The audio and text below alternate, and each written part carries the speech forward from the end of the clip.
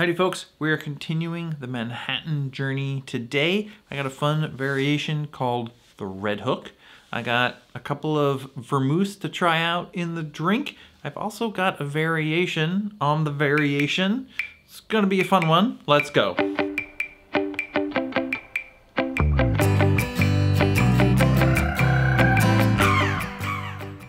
Okay, so the Red Hook is a variation on the Manhattan from Milk and Honey bartender Enzo Errico. And interestingly, it's pretty close actually to my current Manhattan build. It is rye, vermouth, and maraschino. It doesn't have bitters though. It instead uses Punt E Mes. Now, Punt E Mes means 1.5 points, and basically it's 1 point vermouth and a 1/2 point of Amaro. It's basically like a sweet vermouth, but you shouldn't substitute Punt E Mes straight for sweet vermouth because it does have this extra Amaro bitter element, and it's a bit drier than sweet vermouth. Now in the Red Hook, the Punt E Mes is taking the place of the bitters and the sweet vermouth, and then you add in some maraschino to add a little bit more extra sweetness. So it'll be interesting to see if the maraschino is enough to counteract the extra bitterness from the vermouth. By the way, Punt E Mes is made by Branca,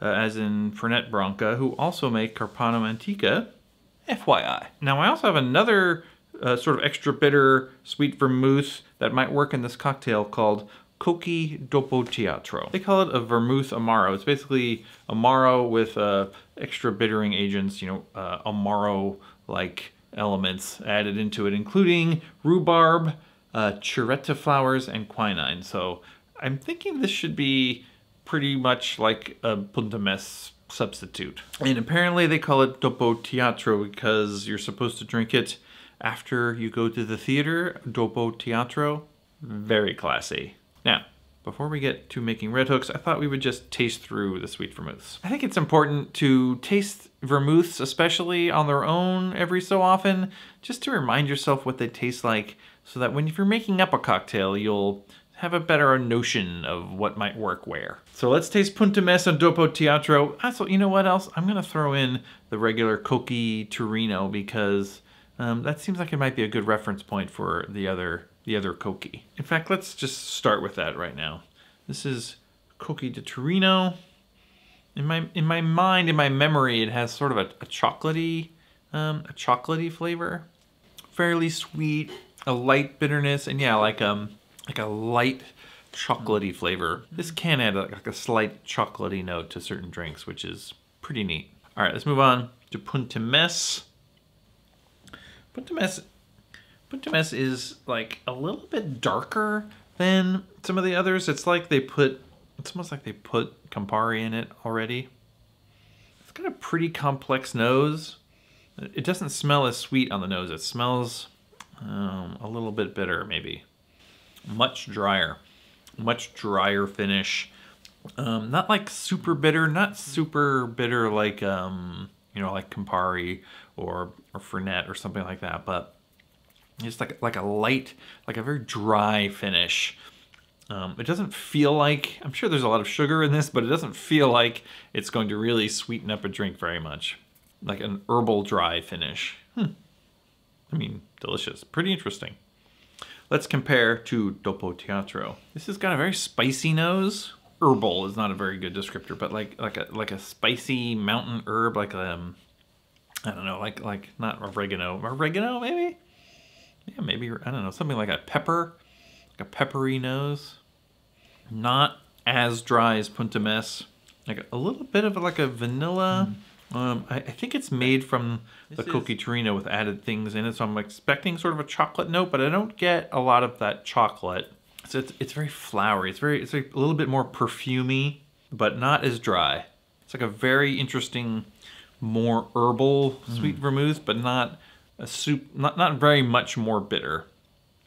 A little bit though. It's a little bit more dry than the Cocchi Torino, but not as dry as the Punt E Mes. All right. I think we figured it out. Let's move on and make these Red Hooks. I'm gonna use Old Forester Rye, my new favorite, and I think I might just go ahead and use my maraschino blend that I made in the last video. That's a blend of Luxardo and Marasca Maraschinos. That should work fine. And why not? There's no rules. Let's go to the montage.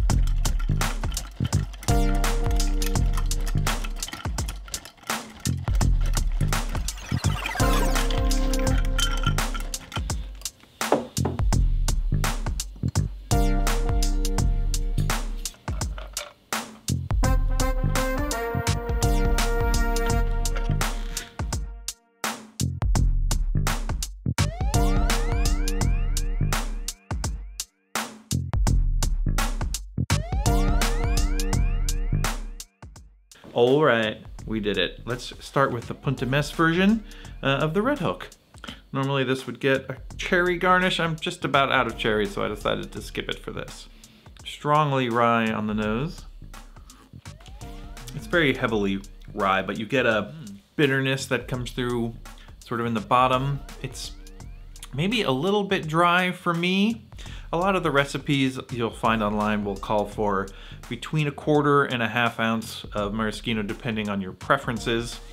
I originally thought my preference would be for it to be a little sweeter, so I was going to put in 1/2 ounce, but then I thought, I'm trying to compare vermouths here, so maybe I'll do the 1/4 ounce of maraschino just so I can taste the vermouth better. But I think if I made this again just to drink, I would probably put in 1/2 ounce of maraschino. FYI. All right, let's go on to Dopo Teatro. You get just a very slight hint of maraschino on the nose. In both of these, I don't miss the Angostura at all. The vermouths have this sort of bitterness that is fulfilling the role of the bitters in the drink. So pretty good. But again, for me, I'd probably make this a little bit more sweet with a little extra maraschino.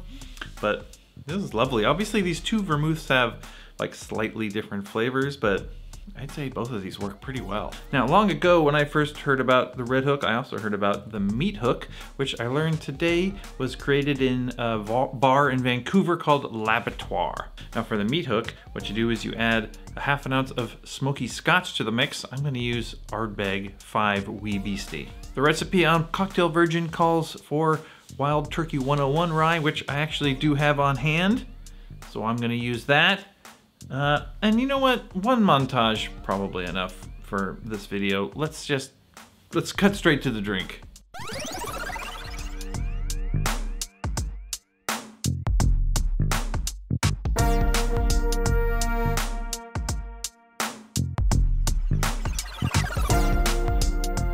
Never tried this one before. I'm pretty excited.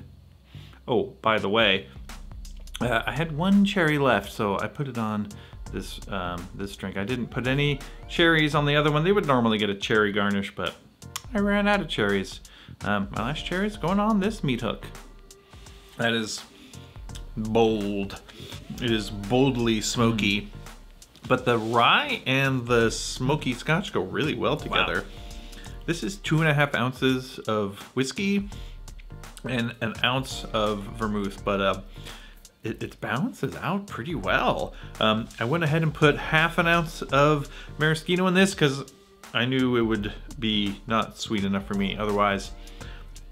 And that's really nice. I think some of the recipes I've seen online call for less maraschino, but you know what? No rules.